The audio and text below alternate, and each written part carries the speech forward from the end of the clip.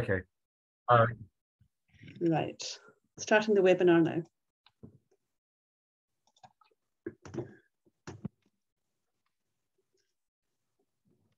Hello, hello, and welcome to this, the third and the last Red List webinar for 2022. Please note that we are recording these webinars and we will be posting them on the IUCN Red List website probably in a few weeks' time.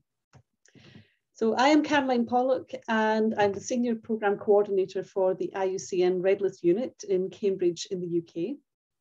And myself and the rest of the Red List Unit team, we work to manage and to update the IUCN Red List of threatened species. And part of that task is to provide training and guidance for all of you assessors in the SSC network and beyond. So it's our role is to actually help you to make the assessment process as easy as possible for you. So part of that role, we do sort of see the assessments that are coming in and we check them and we see the problems and the areas where you all struggle a bit. So the point of these webinars is to help you to get a bit more guidance and a bit more of a resource that you can use to refer to when you're doing your assessments. So in today's webinar, we are going to focus on a key part of the assessment process, which is the online database that we use to store all of the IUCN Red List assessments. This is the Species Information Service, or SIS for short. Now, people in the network who are working on assessments, you will have access to SIS, but sometimes it's not so clear as to what you're meant to do or what a particular data field is actually for. So the purpose of this webinar is to explain that kind of issue. Please note that we will not be talking about the Red List criteria. We will not be covering the parameters used in the criteria. There are other webinars, there are other resources available to help you with that. Today we will focus purely on the database and how to use it. So please, in your questions, try to focus on the Species Information Service and not on the Red List criteria. So this is a very informal webinar. We welcome your questions throughout. Please use the Q&A function at the bottom of your screen. If you put your cursor at the bottom of the screen, you will see a Q&A icon that will appear. If you click on that, you can ask questions in there. I will be here throughout the whole webinar and I will be answering questions in the Q&A function as we go along. And sometimes I might highlight a question to one of our speakers to answer live. Our speakers today are Craig Hilton-Taylor, the manager of the IUCN Red List Unit based in Cambridge in the UK, and Janet Scott, Programme Officer in the Red List Unit, also based in Cambridge. Now, Craig and Janet are extremely busy people, so we're really, really privileged to have them here today, taking up valuable time to make sure this webinar goes smoothly. So without any further delay, I'm going to hand on to Craig and Janet to start this webinar. Thank you. Thanks very much, Caroline, and hello to everybody online. Thank you for joining us today. As Caroline says, we are going to focus on SIS, and we're not even going to show you all the different functionality in SIS, how you manage working sets, how you navigate the system. We're going to very much focus on the level where most of you will be working at from the Taxon homepage into the actual assessment itself and what you should do, some common errors that we encounter. So I will now share my screen.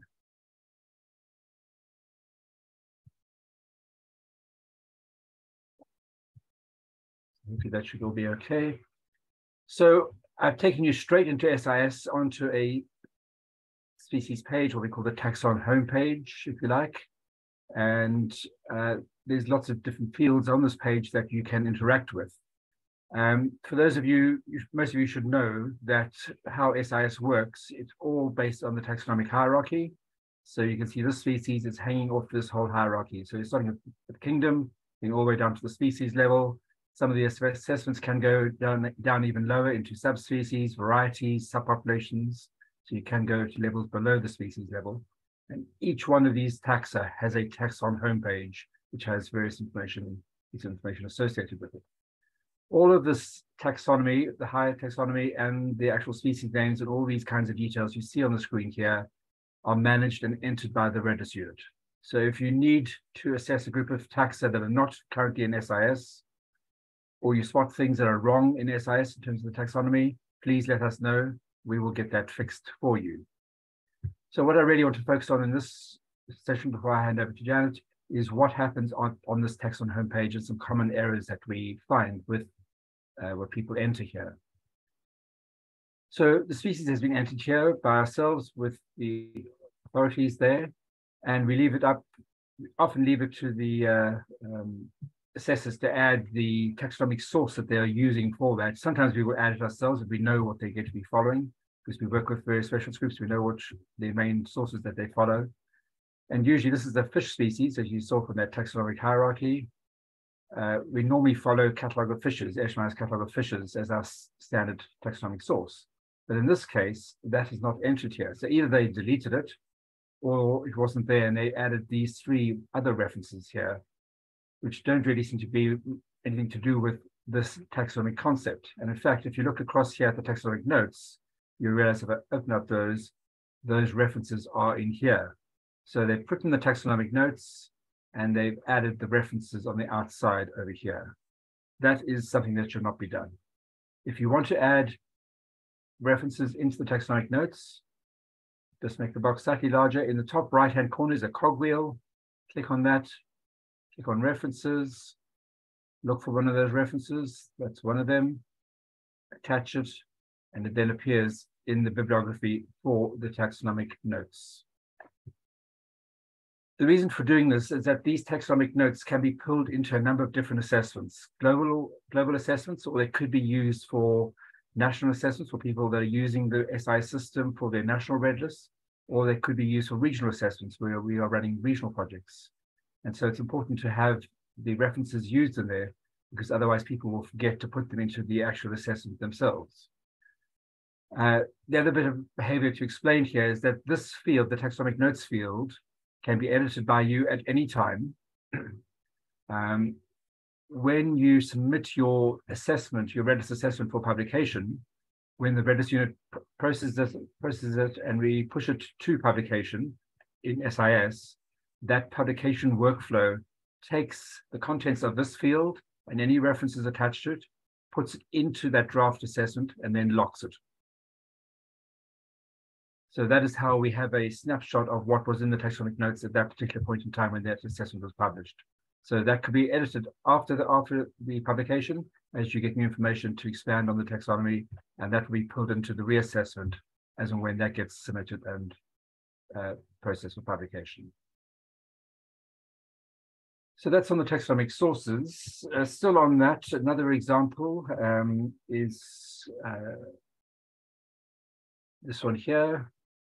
Once again, it's a species of fish. There's a taxonomic source that's been added here.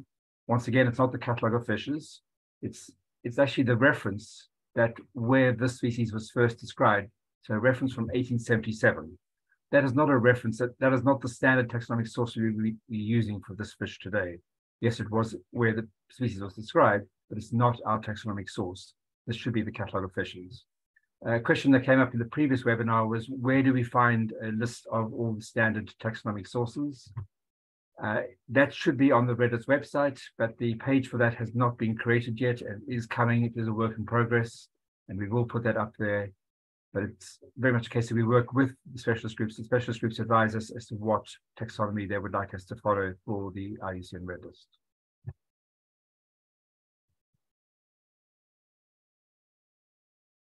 Looking at a different species of caranx and looking at a different section now that you can be adding and editing. This is the synonyms, the top corner on the right-hand side here. If you look at that list, you can see some strange things there. Two of the synonyms are in italics, and one is not. So something odd is happening there. What's good to see, there's the basionym or the protein, the original combination for this name. So you can see that when Bennett described it, he described it under Scomber, and then subsequently it was transferred to genus caranx. So if you open up the synonyms and look at one of these, what the person has done here is added in the HTML coding to make those italics, thinking that that's what's needed. please do not do that. And in fact, we're busy working currently on a fix to stop people from doing that. So that when you look at the synonyms up here, they will appear in italics as the species name does up in the main box over here. So that's just an oversight on our part that we should have made that from the get-go, but we're now finally fixing that issue.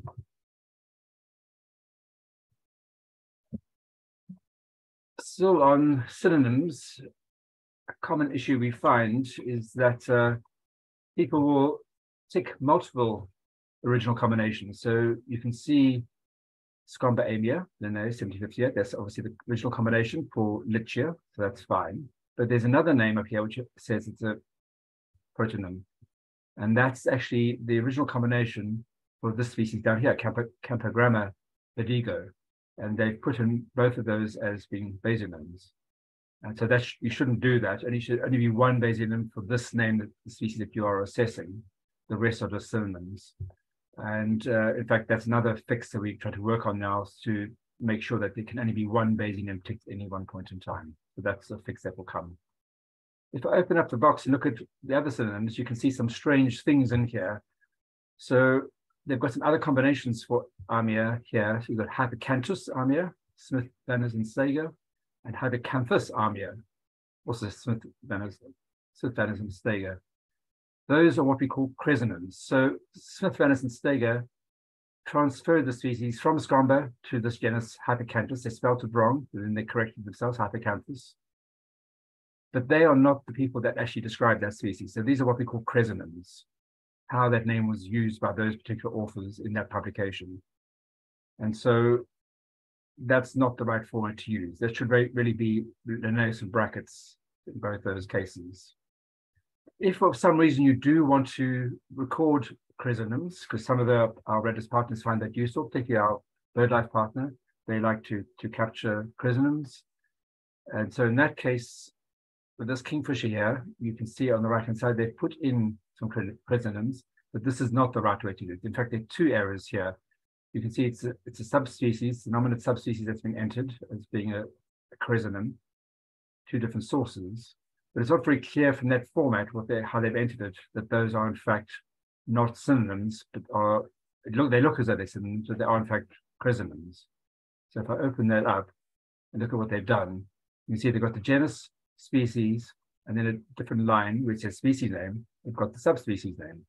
They should really have selected at the top here subspecies and then entered it correctly on that line over there.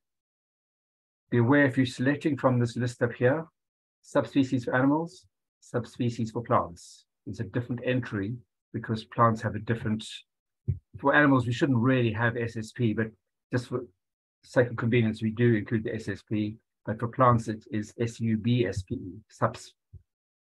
Because we have varieties, which is relevant for plants, but also can be relevant for animals, because often some of the original combinations published a very long time ago might be varieties.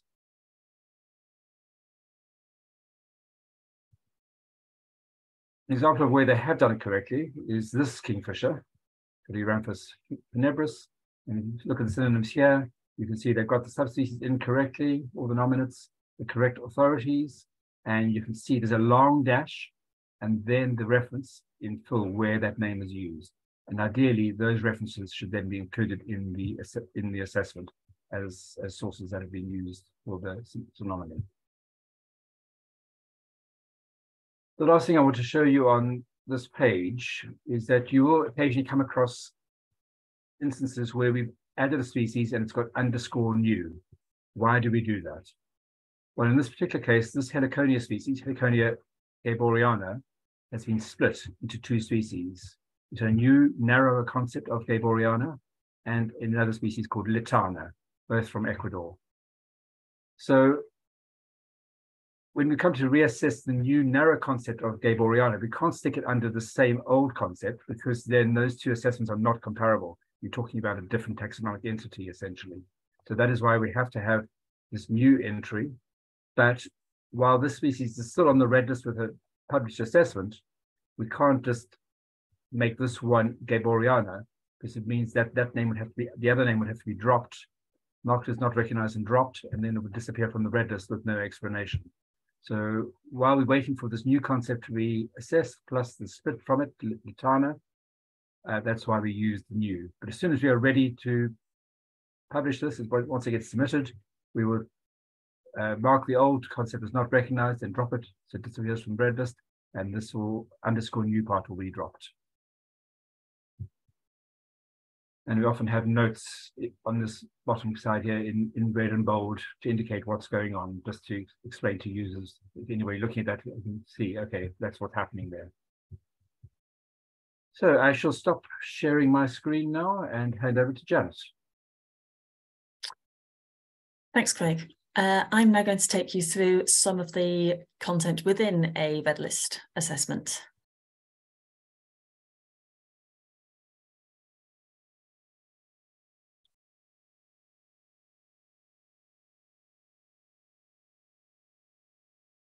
So as I'm sure most of you are aware, you can enter your assessment either through the box up here in the top right or through the assessments tab.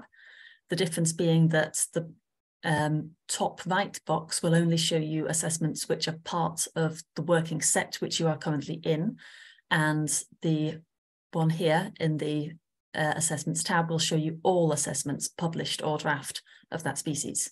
But either way, you can click into your assessment. Now, I'm not going to go through every single field. As Craig said, we're concentrating on a few key points in this webinar, issues that we encounter quite frequently and which it would really help us to help you if we can sort these out at an early stage of the assessment process. First of all, the text fields within SIS. There's multiple of these text fields, distribution, population, etc.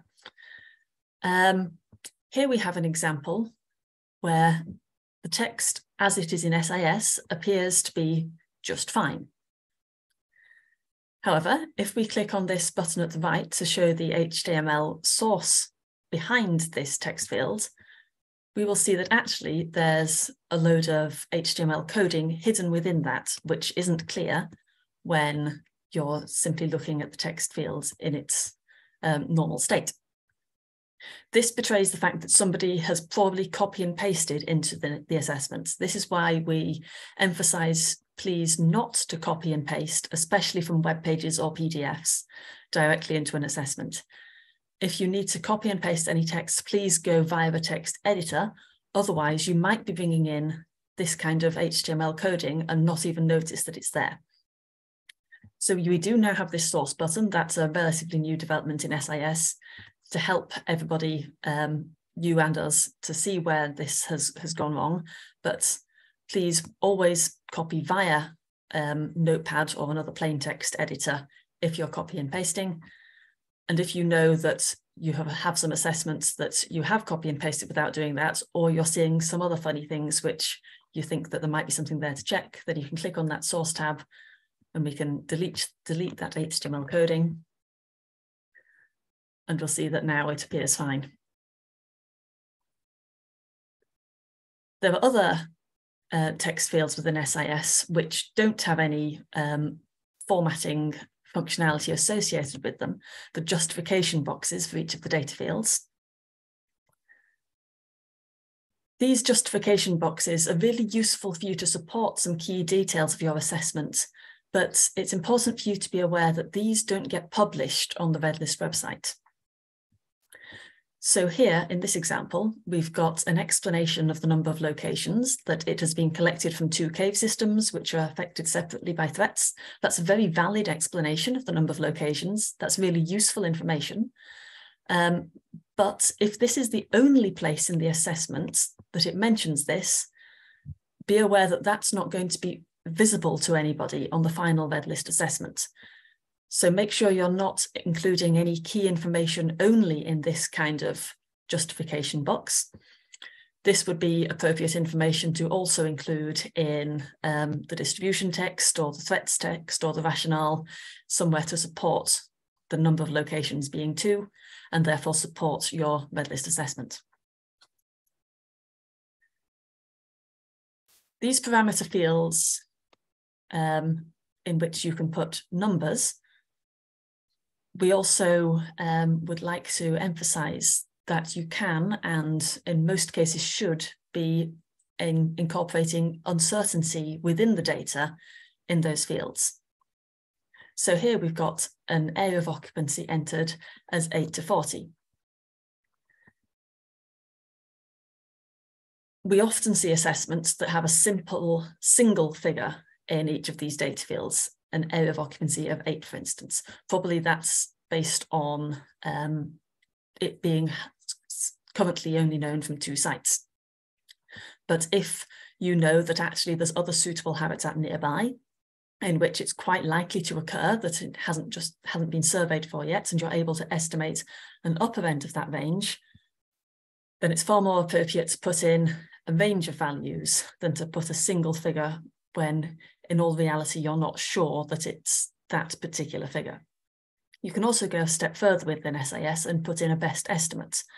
Perhaps your best estimate is that it's at the low end. You think it's most likely to be 8, in which case you could put 8 to 40, 8. That means it's between 8 and 40, and 8 is your best estimate. Or one stage further than that, you can put in a best estimate for the range as well. So you might say that it's 8 to 40, but your best estimate is 8 to 16, and you'd enter that way.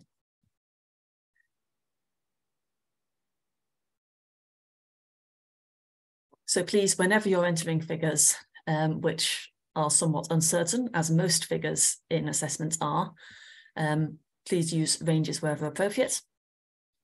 SIS won't let you enter anything that doesn't follow its accepted formatting. So if you try to enter something which isn't number hyphen number, comma, number, then it will bring up an error message that reminds you how to enter that information.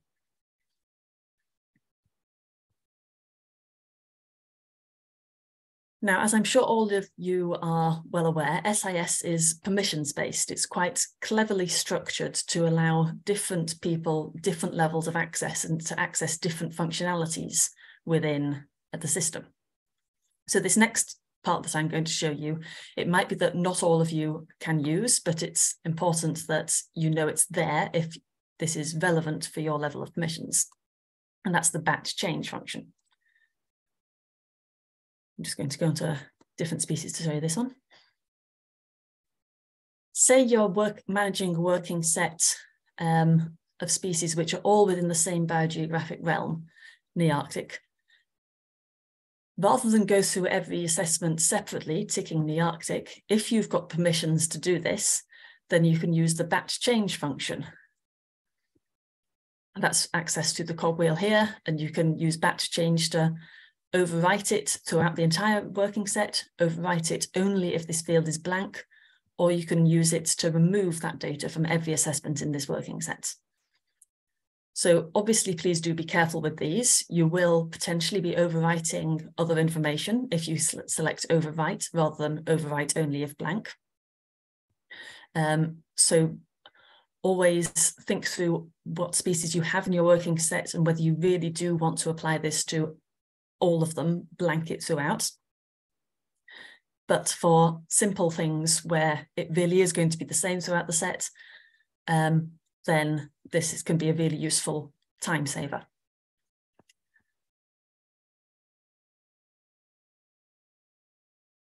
But the other thing to be aware of with this batch change is that SIS won't let you do it until it has saved.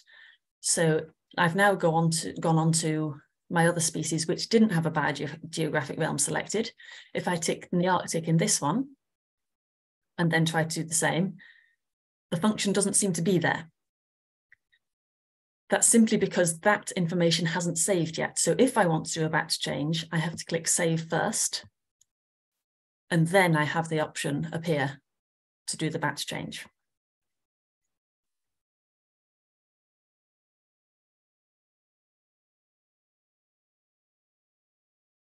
I'm now going to take you through references.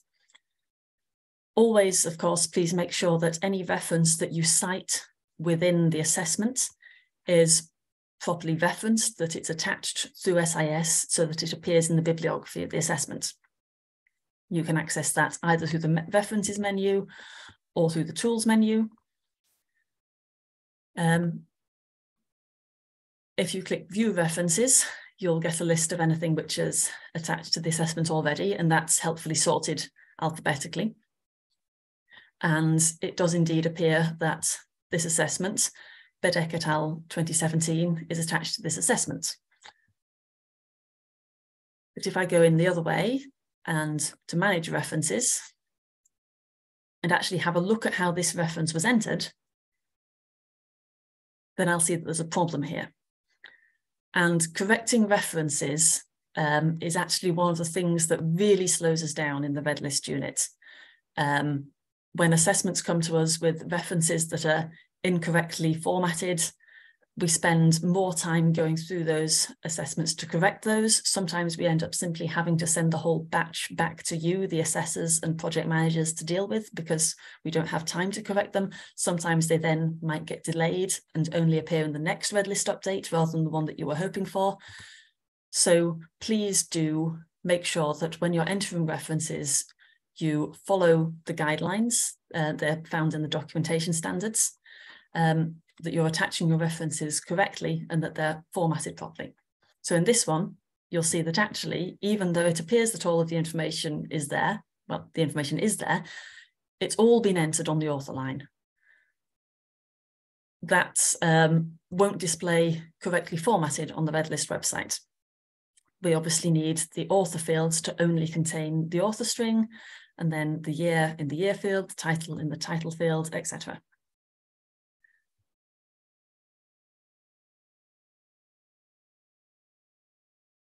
The other thing that we ask you please to do whenever you're attaching references to assessments is to search for the reference first before entering it as a new reference. Otherwise, we end up with lots of duplicated references in SIS. You've probably seen this yourselves. You might search for a particular paper and find that there are 2, 3, 4, many versions, all of the same references, probably because somebody has simply entered it anew without first checking to see whether it was in there. It's quicker for you as well if somebody's already entered it.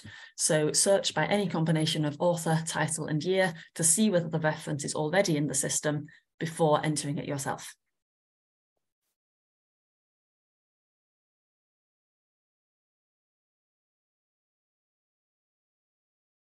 I'll just use this reference as well to show you one final point. There are different reference types in this drop-down menu here. The default is set to journal article, but if you're referencing a book section, an electronic source, then please select the correct one because there are different fields to complete for each type of reference. In electronic source, you'll see that we've got these access year and access date to show for you to record when that electronic source was accessed. If I were to write 2022 and 23rd of November in here, I might think that that was correct. I've put the year, I've put the date within that year. Actually, that doesn't display correctly. SIS only takes the information from the access date field. It doesn't take the information from the access year field. So if I were to generate that, you'd see it simply appears as access 23rd of November 2022. That's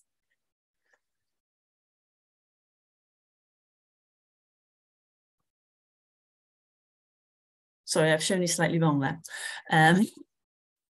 But please make sure that you put the full year in there to make sure that it displays correctly on the Red List website. So.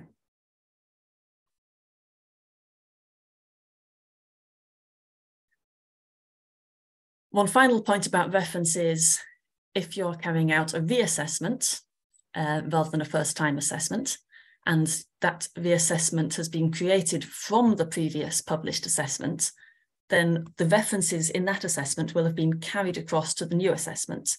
Please, when you're doing the reassessment, as well as updating the information in the assessment itself, make sure that you're going through the reference list and removing anything which is no longer relevant to the new assessment. We don't want things appearing in the bibliography when they're no longer cited in the text because they're no longer relevant to the current Red List assessment.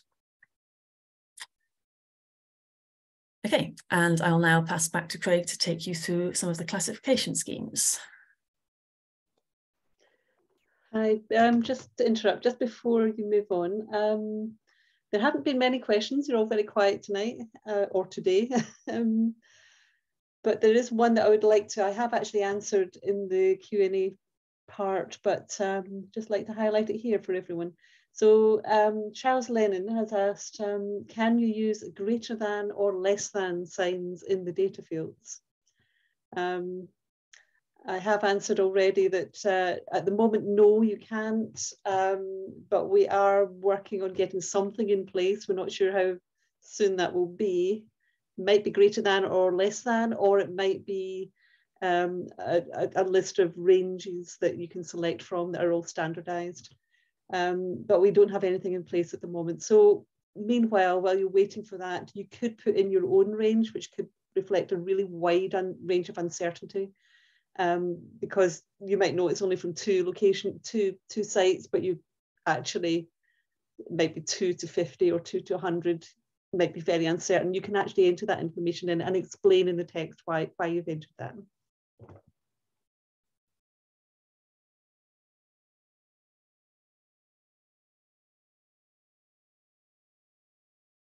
Thanks, Caroline, and thanks whoever asked that. That's a very good question. Yeah.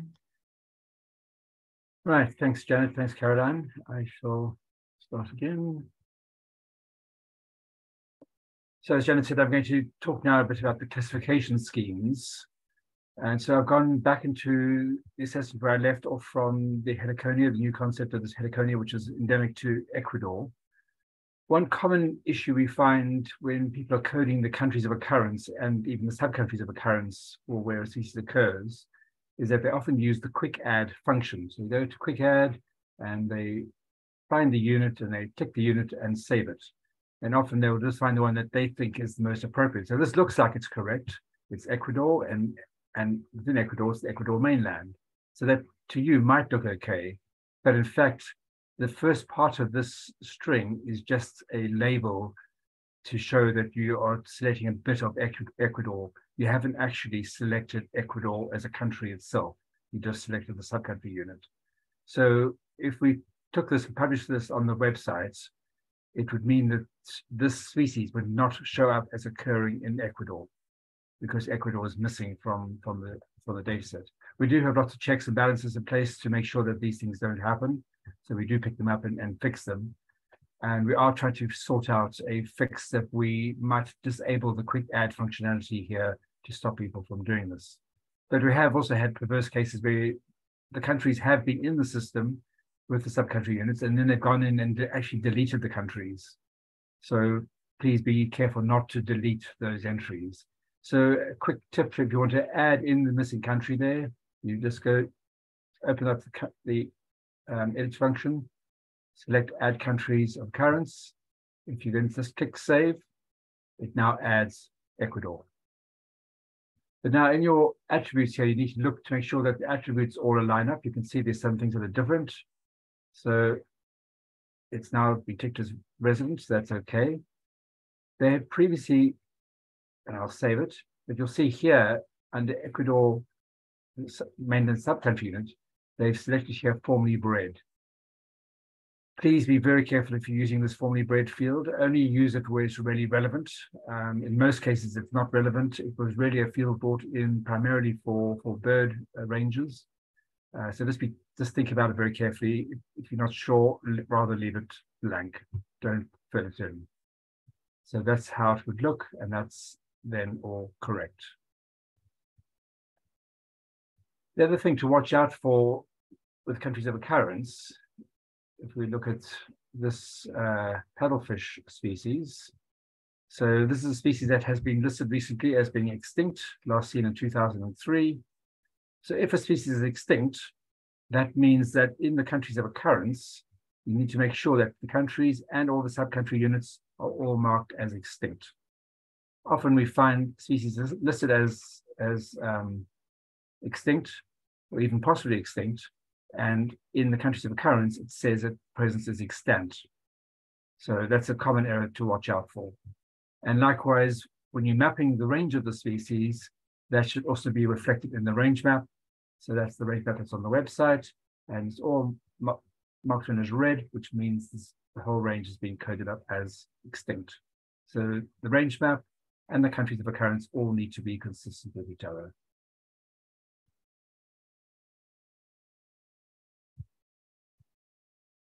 Turning to a different classification scheme, the threats classification scheme. And as many of you might be aware, this is a scheme that's currently up for discussion. We are engaging in a process to review and update the scheme, possibly add things to it, change things in it, also change the way we code threats. There's a whole lot of thinking going on at the moment around threats. So just some common issues around this is that when you're looking at a species that is used, or you think might be used, think very carefully how you record the biological resource use. So in this particular case, it has two resource uses, one intentional and one is unintentional.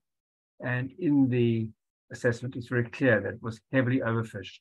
So it's a species that was targeted for consumption by people, but also while the Chinese are fishing for other species, this paddlefish also gets caught as bycatch. So in that case, both intentional and unintentional are correct codings for the species. If it is intentional use, when you open up the intentional use box, there's another box at the bottom here. Is international trade a significant driver? Please look out for that and fill that in wherever possible, if you have that information, because that is really important for connecting species on the red list to our work in CITES, to look at what species might be internationally traded that are not currently on CITES appendices. So if that's filled in, that might flag up the species as being a potential candidate for a CITES listing. So that's an important thing to try and add. If a species is used like that, you would expect in the use and trade section that there'd be similar information captured here. So it talks about the historic consumption of the species for food, but it says it's not utilized. So in fact, that was incorrect. It was utilized in the past. It's not utilized now because it's extinct, but that was incorrectly ticked there. So the species was used and it should have been coded down here. The end use should have been for food as human consumption. So this would be down here, food, and all that information filled in as they pass the historical use. So just be careful to make sure that the threats information correspond with the use and trade information if the species is used. Going back to our heliconia,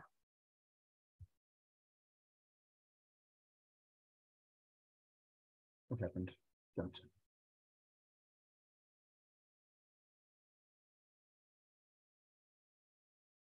So in the use and trade section under that heliconia that we were looking at before, it describes that many other heliconia species are grown as ornamentals. These are popular garden plants, but they don't know whether this species is targeted for the trade or not. So in that case, you don't know whether it's used or not. So that box in the top right, no use trade information for the species, should be ticked because you don't know, you think it might be used, but you're not sure. So tick that box. If you know it's not used and it said this one is not grown, then you would say tick that box saying not utilized. So that's the distinction between those two boxes. So just make sure that tallies with information that's entered into the text. Looking at the threats section, then you see something strange, and this is a very, very common mistake. So this species has biological resource use, intentional use coded as a threat. It's intentional use because of logging and wood harvesting.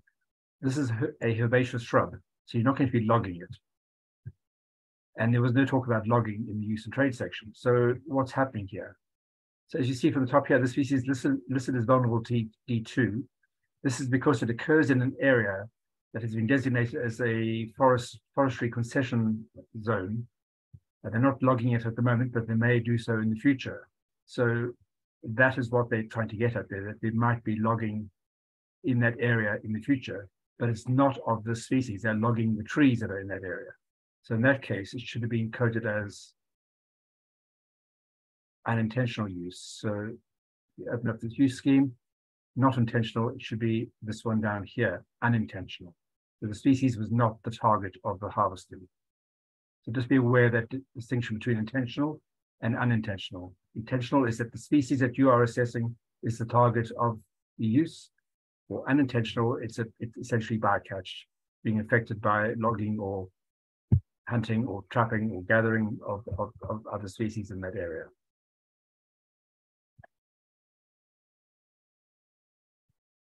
Still on the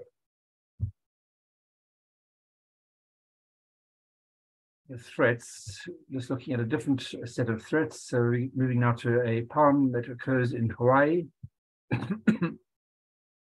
One of the big issues with species in Hawaii are the impacts of invasive species. And often the text accounts will list all sorts of invasive species. So here you have feral pigs and rats and various plants that might be affecting the species. It really helps us to actually code these named invasives in the threat classification scheme, as they've done here. So they've said plants, they haven't specified what the plants are, because the text doesn't say it. But they have specified rats and they have specified feral pigs. And by having these named invasives here, enables us to link from the Red List website to the Global Invasive Species Database, to those named invasives that are on the GISD database. And the GISD database then provides information to conservationists about how to go about managing those invasive species. And they also provide links back again to the Red List to other species that might be impacted by the same species too. So you might want to learn something from that process. So it's a way of interconnecting those two databases, the Red List and the Global Invasive Species Database. And it also enables us to do much more targeted analyses and targeted conservation work with the Global Invasive Species Specialist Group. The last thing I want to show you in the classification schemes is a completely different kind of use, and that's with the whale shark.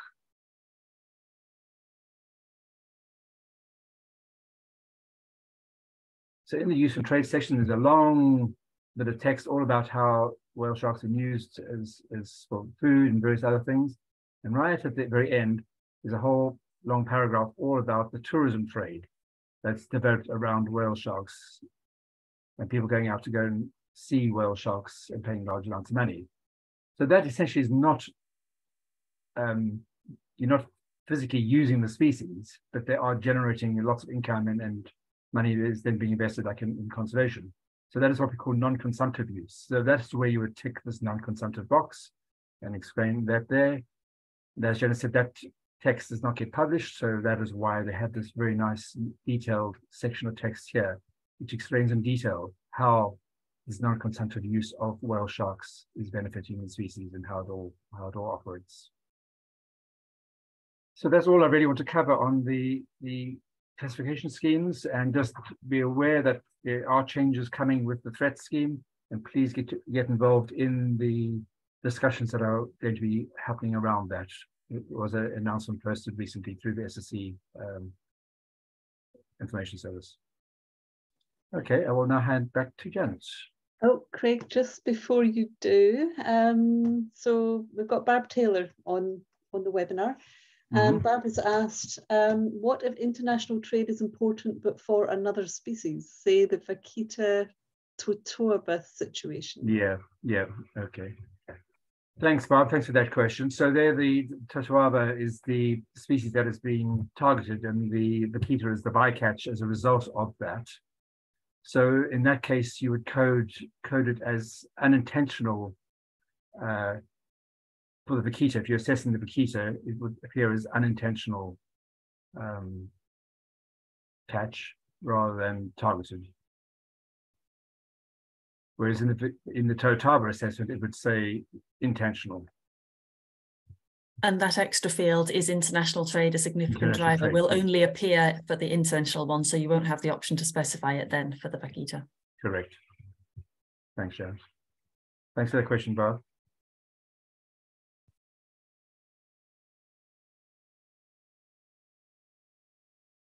Okay, just now an eclectic mix of a few other common errors to look out for. First of all, as I'm sure most of you are well aware, there is a criteria calculator built into SIS. You can run it by clicking criteria calculator here, but it will also just automatically calculate it as you go through. Whenever it saves, if there's sufficient information for it to calculate a category and criteria, that will appear here. So please check that the category and criteria that appears here is the one that you're expecting to appear there. It also handily appears under the species name. Here we have a rationale which explains an endangered assessment. It's got restricted area of occupancy and extent of occurrence, only known from 2 locations, continuing decline, and yet the criteria calculator is saying vulnerable D2. That indicates that there's something missing from your assessment to actually support that, to support the category of endangered. If we go back through and check the fields, we'll see that AOO has been filled in, EOO hasn't been filled in. So 25 to 100 should have been in here. We do have 2 locations. And yet that's still not enough for it to tell us endangered here. So have we entered the continuing decline? If we could click across to habitat decline, no, we haven't. That's been set to unknown. So whenever you're getting a result from the criteria calculator, which isn't the result you're expecting, do go back through and see why that might be. And if there is continuing decline, if there's the information to support that, perhaps you've written it in the text, but please do fill in the fields appropriately as well. And you'll see now that the criteria calculator is working correctly. You can use the manual data option to override the criteria calculator. The calculator also doesn't work properly for the non-threatened categories, for least concerned, data deficient, near threatened, extinct, and extinct in the wild. Often there's not enough information entered for the calculator to know what to do or to handle that appropriately. So in those cases, you will have to usually override it. But for the threatened categories, we really recommend trying to use the calculator, because that is a way of ensuring that all of the information to support that is correctly captured within the assessment. There are still cases where you might want to override it. Perhaps you've got a range of possible categories as an outcome due to ranges in different parameters, and SIS is set up to be highly precautionary, but if you think that actually the more realistic end is a different category, then you can of course override that to select a different category in that instance. Now, before we went through and corrected our data fields, it was saying vulnerable D2. This is another thing which is quite often incorrectly entered in assessments. The box that triggers vulnerable D2 is this tick box here, this drop-down box here, very restricted in area of occupancy and or number of locations. And if you select yes here, then it will automatically trigger vulnerable D2, assuming that is the highest category that is triggered by the assessment. But there's this text here, which is big and bold and surprisingly easy to ignore, telling you that you should only be setting that to yes if there is also this plausible future threat to drive the species to critically endangered or extinct in a very short time period. So this drop-down box doesn't just refer to the status of being very restricted, it also implies that there is that future threat. So please only set that to yes if you're intending that to trigger vulnerable D2 due to it meeting those conditions.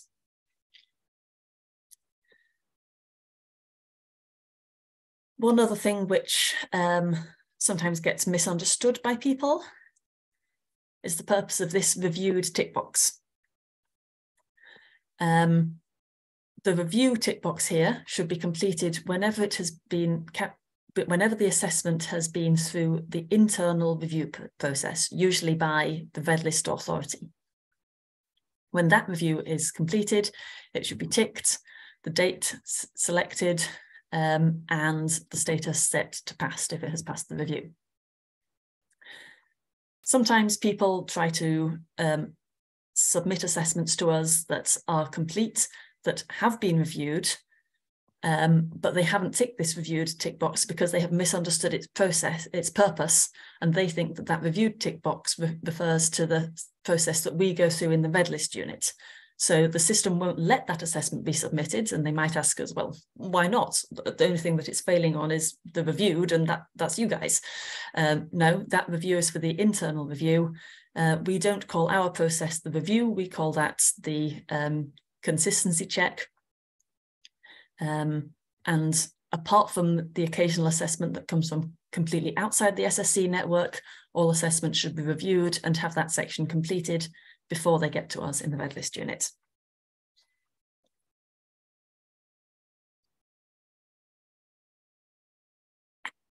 Another thing to look out for is the reasons for change section.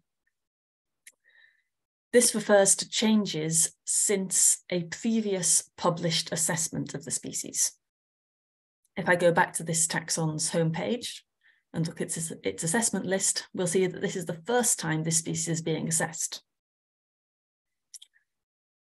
That means that this reasons for change section should not be completed. It seems here that someone has misunderstood the purpose. They've written that the second site has been discovered since the assessment was first drafted. They perhaps think that this box is to record changes in the assessment during the review process. It is not. It's to record changes since the previous published assessment. So if it's a first assessment, this section should just be completely blank. If there is a previous published assessment, then you should complete it appropriately, selecting whether it's a genuine or a non-genuine change, or whether there has been no change since the previous assessment.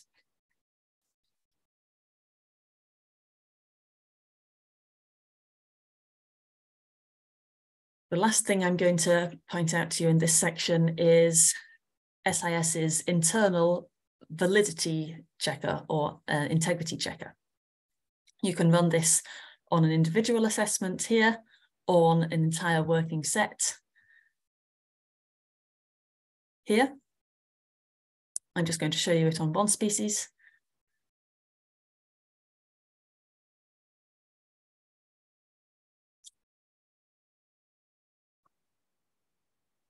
This system runs a series of automatic checks to highlight any potential problems with your assessment. You can watch it working through each check. It's usually quite quick for a single assessment. If it's taking a long time, it often indicates that there's some sort of problem.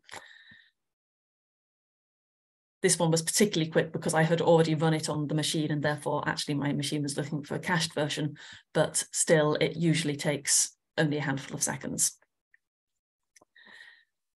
You can download the results of the integrity check here, and that will open it up as a CSV. So you can open it up in Excel or another spreadsheet program to filter it and look for failures and warnings. I'm not going to do that here. I'm just going to quickly scroll down to show you that most of these are coming out as passed. But wherever there's a warning, you should not just ignore it. A failure will be highlighted in bright red, and it won't let you submit the assessment if there's a failure. But warnings should not be ignored either. So wherever you've got a warning, please read the warning message and see whether there's anything that you need to act on. It might be that there's a piece of recommended information that you haven't entered, and the system is asking you to check whether you intend to submit the assessment without that recommended piece of information. Or it might be another point for you to check. Here we've got just one warning on data deficient reason. This is one which actually quite often gets misinterpreted, because this specific warning, usually everything's fine. So this warning, often you don't need to act upon.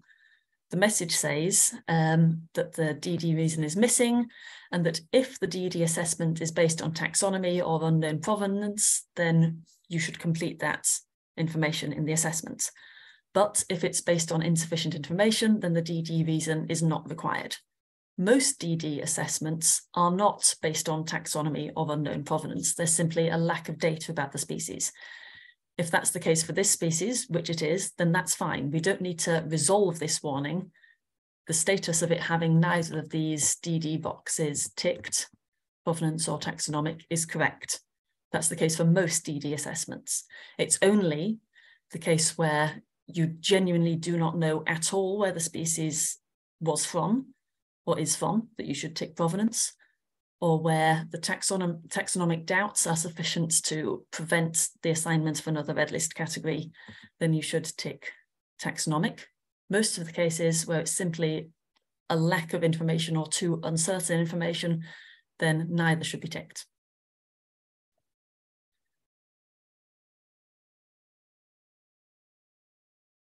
One last thing that I'm going to show you, because somebody specifically asked about it in the last iteration of the webinar, is the subpopulation section. You'll see as we scroll down to the bottom of subpopulation, there's an option to enter the number of subpopulations. In many cases, people don't have this information, but sometimes you do. And you'll see that if you enter a number here, some further boxes appear below it, including a justification for the number of subpopulations and a section where you can enter the details of each subpopulation. So here you can actually enter descriptions of each subpopulation, the number of mature individuals in each of those, and some other details about each of those subpopulations. So if you do have the information available, then that can be a really useful way of recording those details. Of course, please also describe the situation in the text.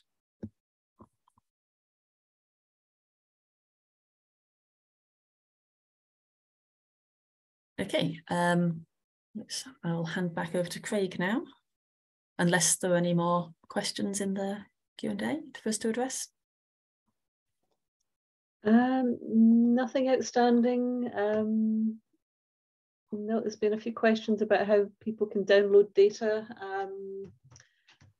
but I have mentioned there will be a talk about SIS Connect quite shortly.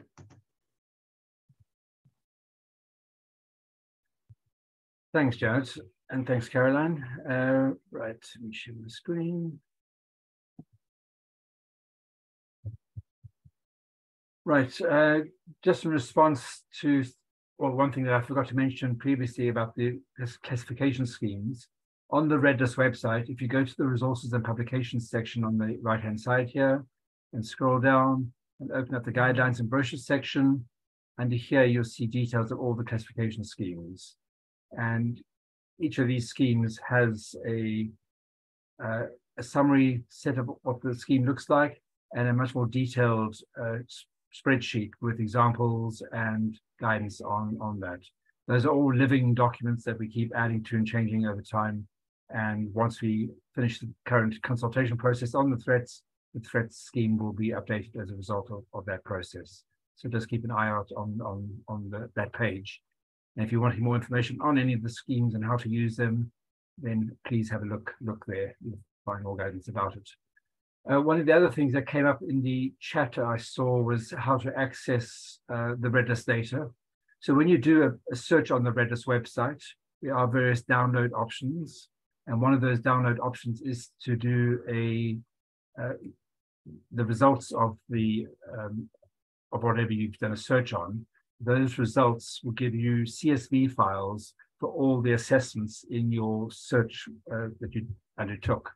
But what appears in what CSV files appear all depends on what you have set under your username. So if you're using the website to download data, you need to create a user account, and then you log in your name. I'll show you how to do that. You go to your name, edit your profile, and just scroll down on the left underside that under your profile is download options. All of those tick boxes there relate to a different CSV file with that data from the Red List assessments.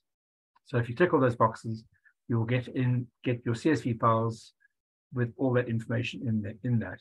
So that is one way to access the data. Another way, for those who are more computer literate, is you could use the Red List API. So if you just type API in the resources section,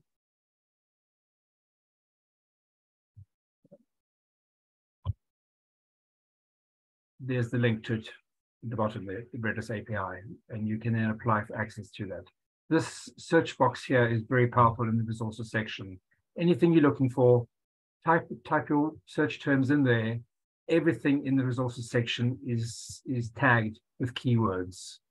And so we try to think of every possible word that people might use to search on things. And so hopefully you'll find it by using that search box in the resources section. Very, very useful.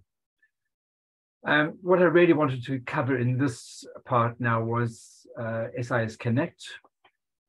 So what is SIS Connect? So the whole purpose of this is really to act as an interface between SIS and external database systems.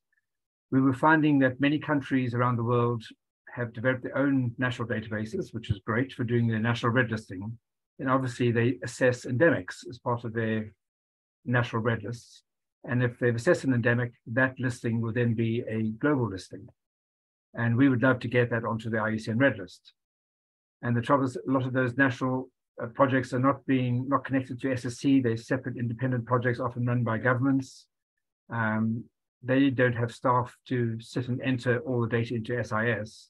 They would rather just transfer it electronically from their database system to us to import into SIS. So that was the whole function of building SIS Connect. We could have allowed them to use SIS directly to import into SIS directly, but you could just imagine an external database connecting to SIS, bringing in data.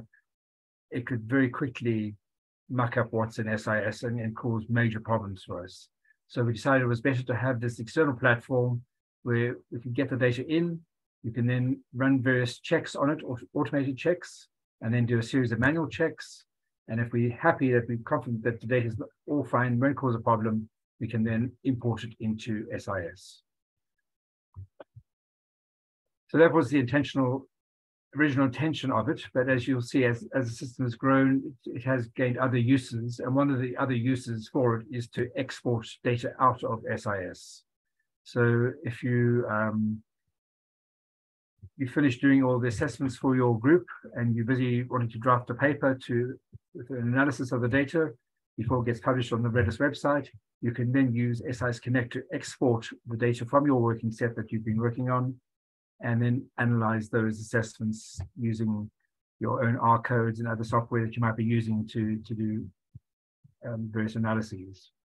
The other option is that an increasing number of countries are starting to use SIS Connect to store some of their national assessments, or do some of their national assessments in part, but not completely. They then want to export them out so that they can put them into their own database or place them onto a website for their own country. And so SIS Connect is the way of doing that kind of export. So it has two functions: bringing in data from external systems and exporting data out for analysis for your own database and for external websites. To access SIS, there are different ways of accessing it. If you have an SIS active account, you automatically have access to SIS Connect, but initially you would only have access to the export function. I'll come back to that in a moment. If you're wanting to import, you have to let us know that you are wanting to import, and we then change the permissions on your account to then give you import permissions.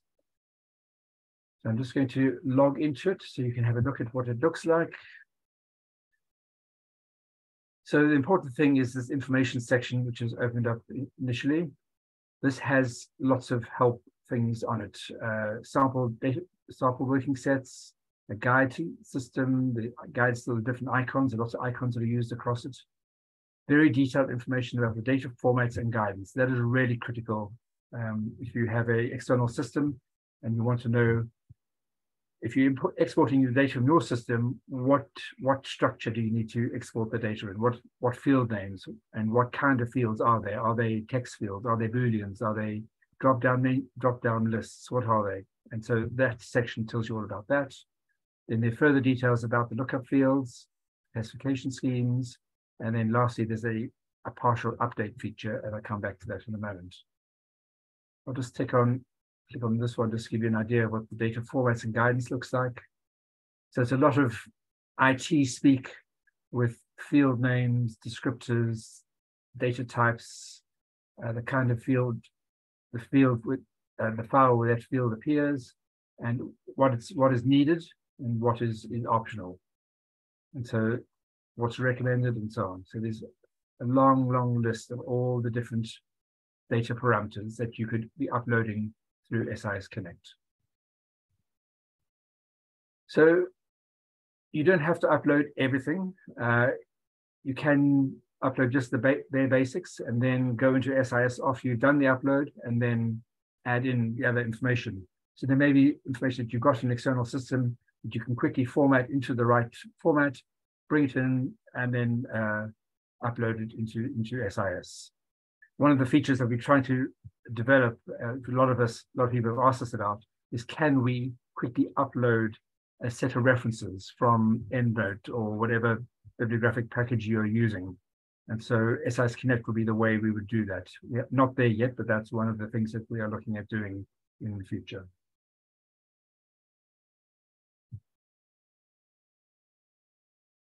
So if I go across to working sets, so here I'm seeing everything that everybody's been importing. You can see Caroline's been doing a whole lot of imports, and James. And against each of these imports, you can see various icons. And if you put your cursor over them, you see that one, that little paw mark says taxonomic errors. That one says there's record level validation warnings. That one says there are also validation errors. So they're all different icons that tell you that there may or may not be problems in the in whatever's been uploaded. Let's just look at an example.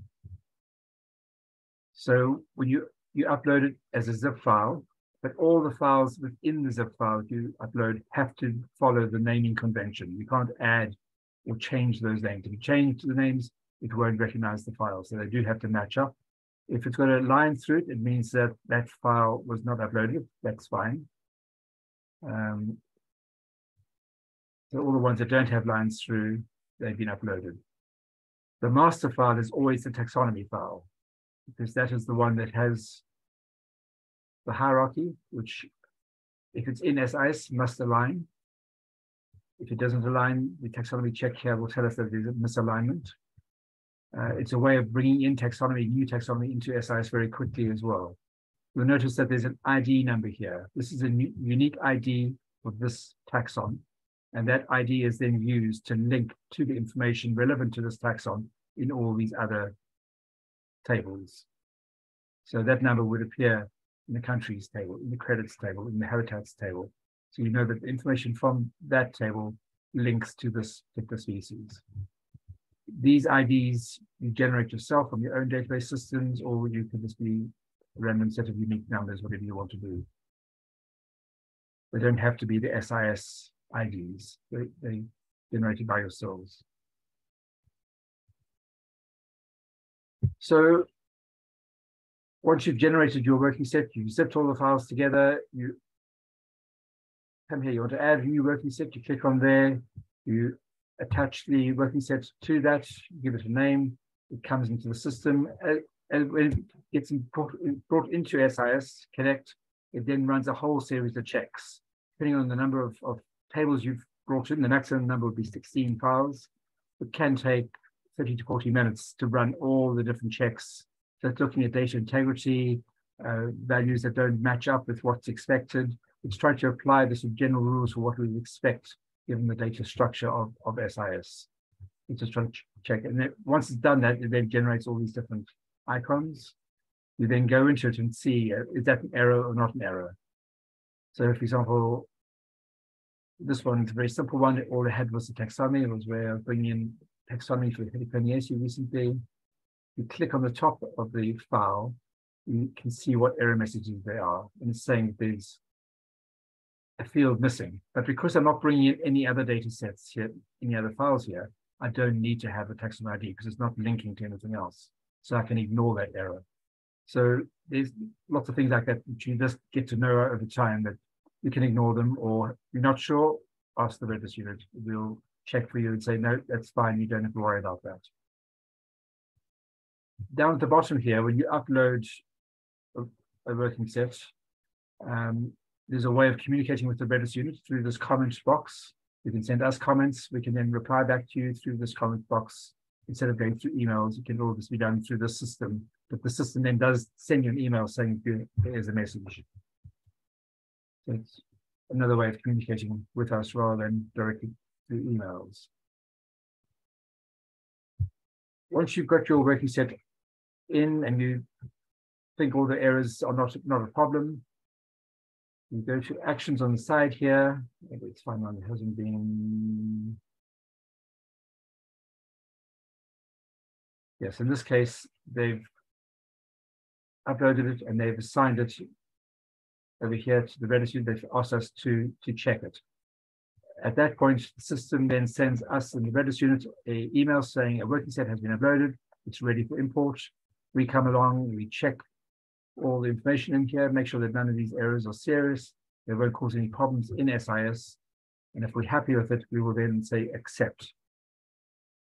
Once we say accept, we then go into SIS itself and say, okay, there's a file coming in from SIS Connect, please accept it. It then does the import into SIS and runs further checks on the SIS end. And that's another way of detecting errors. And then at that point, we might say, oh, no, hang on, there's something we missed earlier. We will stop that import and come back to here to fix whatever it might be. Currently, fixing errors here means you have to export, download the zip file, unzip it, look at individual files, manually edit those files to correct whatever was wrong, and then re-upload. What we are looking at for some of the fields could be easily edited on the screen. So we're wanting to add an edit function into SIS Connect so you can do small edits directly in SIS Connect. So that's future functionality that we are hopefully will have in place next year at some time. Once we have accepted it into SIS, then changes from to SIS import pass. So it's all gone through fine. You'll see a whole lot here that failed. So those ones have gone back to somebody. These are ones where the validation is passed, but they're still busy doing some testing. They haven't passed it over to the Red List Unit yet, but they haven't clicked submit to the Red List Unit. So there's lots of these activities that are happening in SIS Connect all the time as people are working on bringing in different data sets, taxonomy, assessments. I also mentioned the partial update.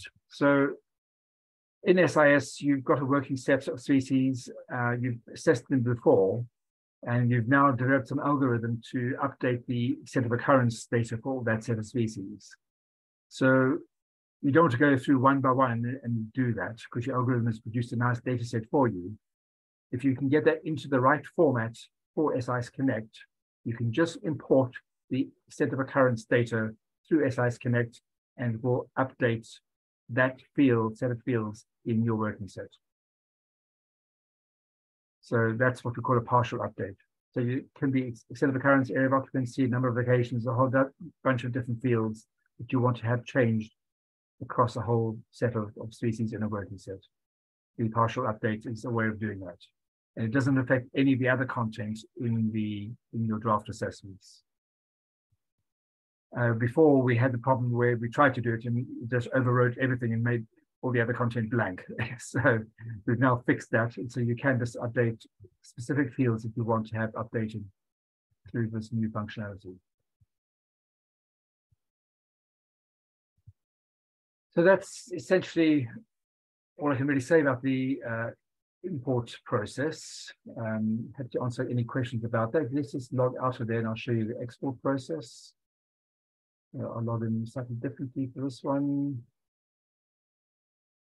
So I've logged in using my SIS account directly. And you see now at the top here, it says SIS exports. And these are the ones that I have done recently. But if I wanted to create a new SIS export, I click this button. What it does then, it goes and looks at SIS and says, right, these are all your working sets. Which one do you want to export? So you just select whichever working set it is. Say I want to export Mediterranean marine plants. I just click the export function on the side there, and then if we go and run that, depending on how large that working set is, it can take a while to run. And once it's ready, it will appear in my list here, and then I can click export to export that. And so what you saw before was a set of CSV files. The export will contain the same set of CSV files in the same structure that I showed before. And so if you have an external database, you can then easily import that data because you've got a system that's talking to SIS, and you'll be able to then translate that back into your database structure if you have it set up that way.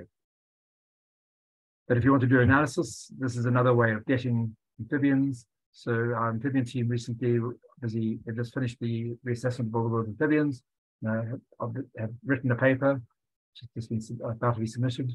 And so they'll be using SIS Connect to export all the amphibian data out of SIS if they could do that analysis. There might be an analysis of the threats of countries and other use information and other attributes of the species. Okay. I think that's all I can really show at this stage. I'll just stop sharing there and see if there are any questions. No questions at all. I think SIS Connect has been a big surprise to most people, and they don't actually realise this wonderful tool is there. So thanks for showing us that, Craig. One thing I would like to highlight about SIS Connect. So Craig was just showing you how to export data from SIS using SIS Connect. You can't export data from working sets you don't have permission to access. So you can't just log into SIS and get any working set at all. It needs to be working sets that you have permission to work with. So if you want to analyze any published data, the best way to do it is through the website, as Craig briefly showed you. The other advantage of SIS Connect is that with access, with some of the large data sets, so for example, all reptiles or all birds, you're talking about over 10,000 species, SIS access does not like that sort of number, it falls over. Yeah. So with SIS Connect, there's no limit. You can export large data sets through SIS Connect. It will take time because it is that large, but it does work.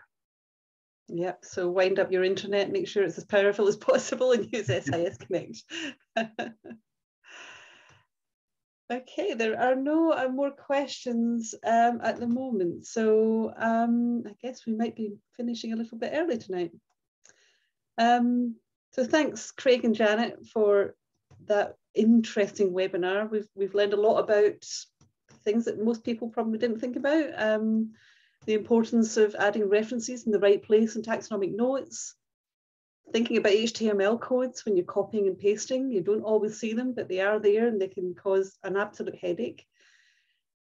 Data uncertainty, we expect that to be used in assessments. It's very rare that you have a very exact figure, so please do use the data uncertainty in the data fields. Think about reference formatting. Remember the importance of keeping countries in place. It keeps the website functioning, so we don't want you to delete countries from the countries of occurrence. Even if your species is endemic to Hawaii, you need to record United States of America. Refer to the supporting information guidelines. I did put into the chat some links to follow. So this, I put in a link to the supporting information guidelines, the SIS self-teach tool, which is quite outdated now. It was developed in 2014 and a lot has happened in SIS, but it is a good starting point if you've got some new SSC members coming on board and you're just getting them used to using SIS. That's a really good tool, get them used to it.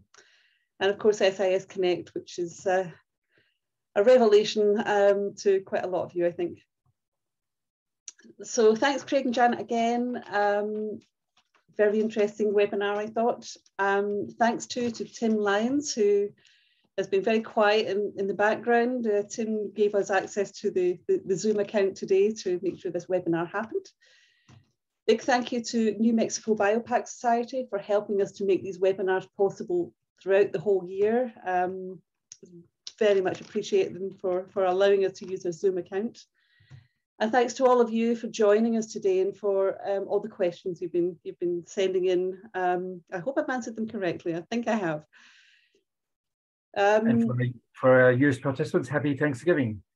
And happy Thanksgiving, yes. From Europe to America, happy Thanksgiving. So this is, as I said earlier, this is the last of the webinars for the Red List series for 2022. We will be back in 2023. We haven't yet decided on exactly what topics we will cover or when we will run the webinars, but if you have something that you really want to learn about for the Red List that we've not covered yet, just send us an email. We're happy to look at that suggestion and maybe consider it for a webinar next year. One topic we might cover is using the Red List website. I think a lot of people don't realise how powerful the website is itself. So thanks again for joining us, and depending on where you are in the world, have a very good morning, good afternoon, good evening, or good night. Thank you.